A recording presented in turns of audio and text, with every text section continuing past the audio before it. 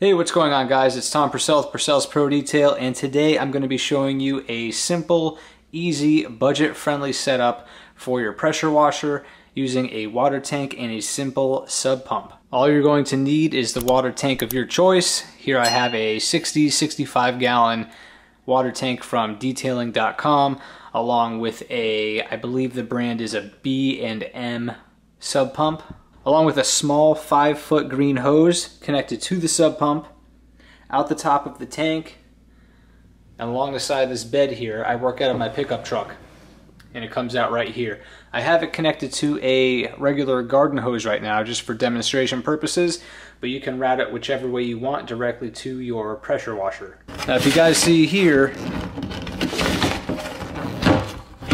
if I take off this top, the water's a little dirty in there. So the sub pump stays at the bottom and sucks the water through the bottom of the pump, through the hose, up the top of the tank. And I promise you, if you use a pump like this, you'll get pretty much the standard average pressure that you would get in your average home water hookup, just like a regular garden hose. So you can choose to wash the vehicle either with this pump, as you would with a regular traditional garden hose, or connect it to your pressure washer. So I'm going to leave the top of this water tank open just for demonstration purposes.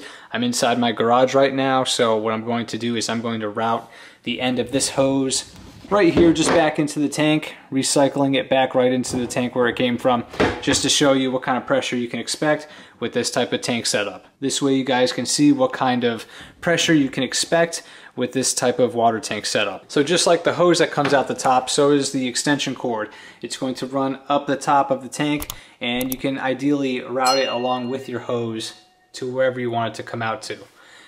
Now, ideally, I keep my generator usually right here. You can plug the pump right into the generator.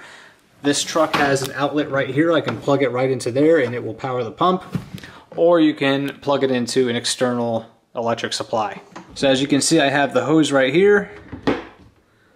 I'm going to plug this into an extension cord. Just give me a moment here.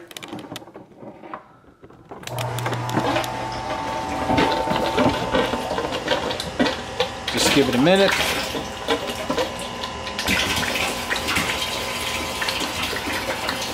And as you guys can see, you have plenty of pressure with this setup. Like I said, this is the same type of pressure you can expect from your water faucet on the side of your home for a garden hose. So you can still wash a vehicle with this setup even without a pressure washer. So even if you're just starting out and you're on a budget and you don't want to buy a pressure washer just yet, you can invest in a water tank regardless of whatever size you want to use for whatever vehicle that you're using.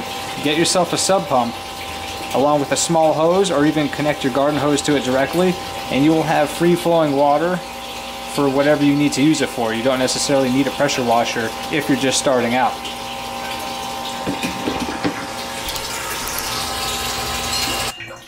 So there you have it, guys. Very quick and simple video for you. Just wanted to show you my basic setup that I use for my mobile detailing business.